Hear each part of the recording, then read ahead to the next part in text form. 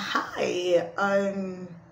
So I've been receiving a lot of feedback, or not really feedback, but like compliments about how I look, how my skin is glowing, how I look like younger than I am. But by the way, it's my birthday month, so I'm happy to be turning age. I'm turning. It's amazing. Yeah, but I've been receiving like compliments about how I look, and I just want to say it's not like people be saying I woke up like this, I was born like this. Well, it's not for me, right? So I have a routine that happens, and I have a morning routine, I have an evening routine.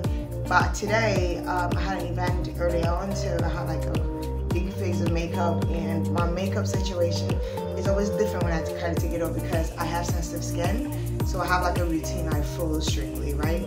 So hopefully this helps y'all because it's kind of like a sensitive thing when they talk about your skin and how it looks, or like you're pretty or you're not pretty.